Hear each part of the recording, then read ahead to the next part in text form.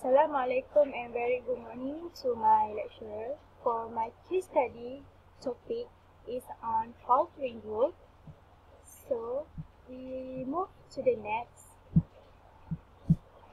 So here is the table of content of my case study. So for the introduction, this patient name is C.N.N.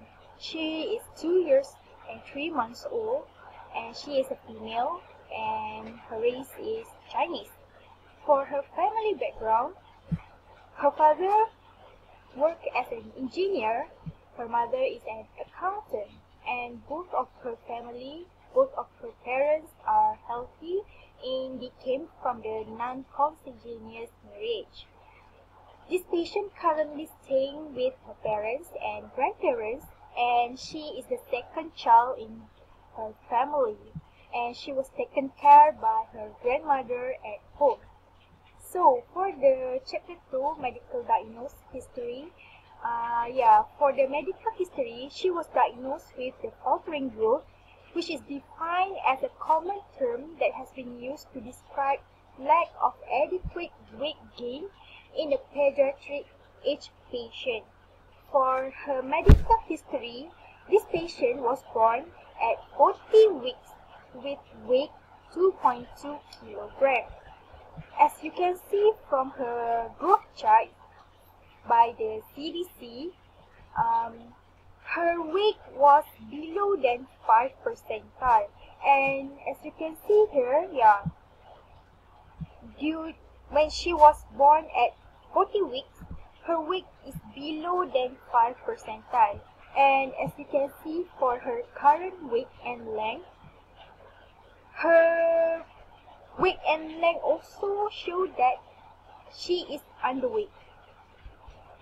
For the history evaluation, inadequate calorie intake can be determined by the diet history, and excessive juice consumption and parental avoidance of the high-calorie food often lead to faltering growth, and we should evaluate for the picky eater or food refusal.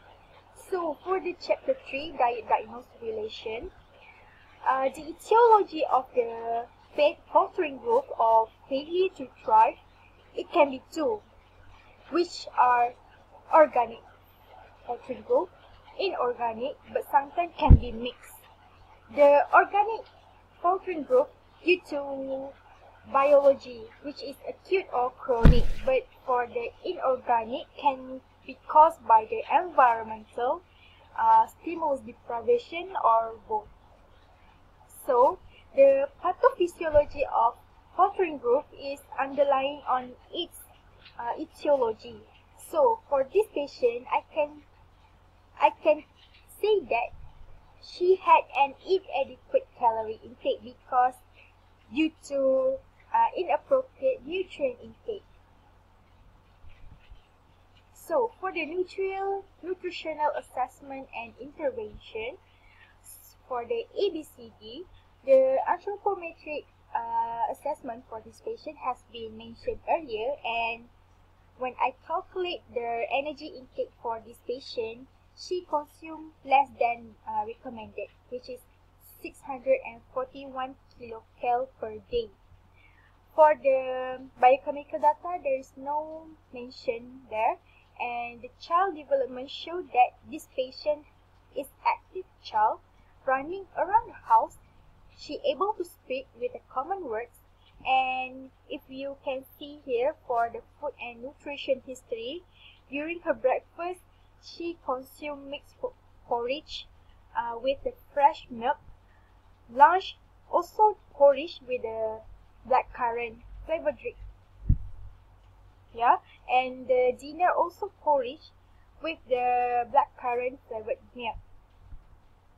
So the nutritional diagnosis for this patient, inadequate calorie intake related to the less consumption of nutritious food as evident by her length for age and weight for age, which is less than 5 percentile from the Center for Disease Control and Prevention (CDC) chart.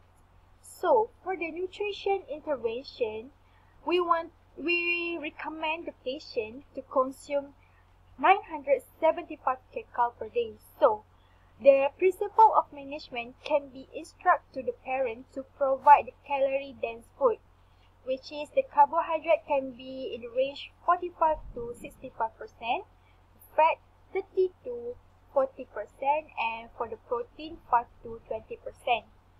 And we also want the patient to take enough intake of nutritionally complete and balanced formula, which we suggest the parents to feed her with Pediasure.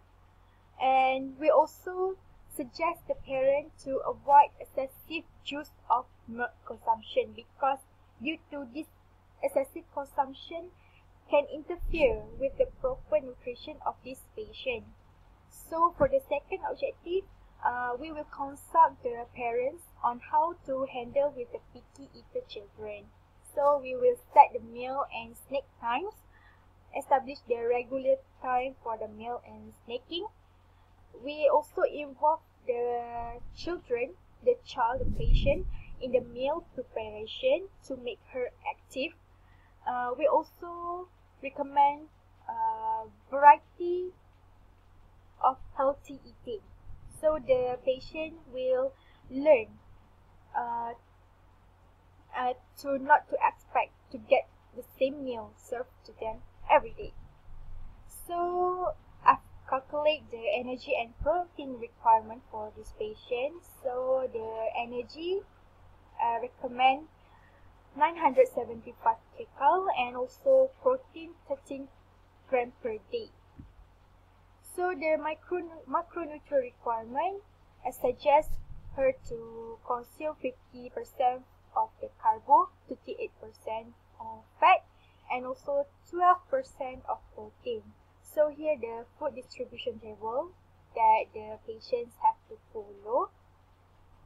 The skim milk, cereal and starch food with 3 exchange, simple sugar 2 exchange, fruit with 1 exchange. Fish and meat, half of them we provide to the parents, and also the fat is 7%. I mean 7 exchange. So here the menu planning for the weekday of these patients.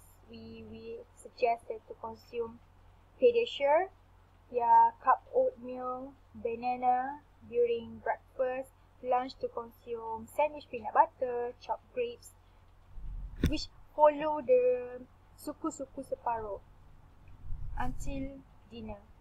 And here the menu planning for the weekend, and here the menu planning for the weekend, during the weekend.